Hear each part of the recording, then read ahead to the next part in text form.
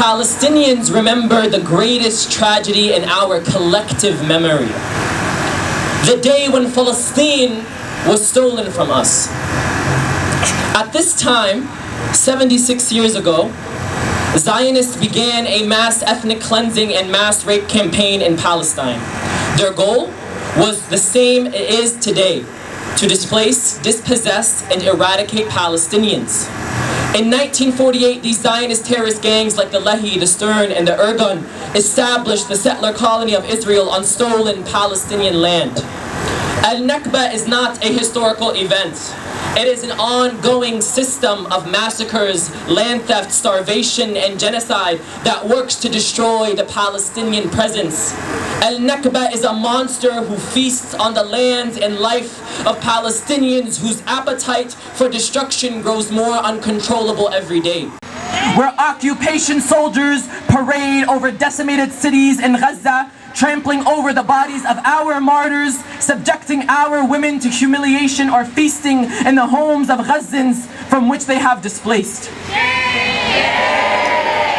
And when the lifeless bodies of Palestinian children dangle from the edges of their homes, you dare to dismiss our calls for liberation, for resistance, as too political. This ends now. Enough is enough. No more business as usual. It has been 76 years. It is time to end the Nakba, lift the siege, dismantle the colony, and liberate Palestine. Obligation to truly believe that freedom is close.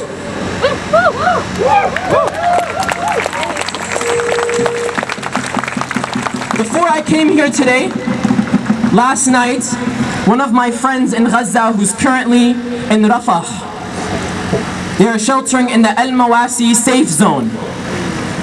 The entire strip of Gaza is the size of Detroit.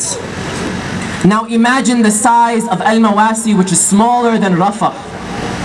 1.5 million Palestinians living in tent cities, and those are the ones who are lucky.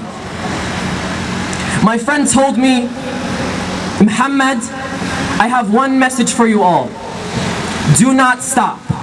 Keep going. We believe in you.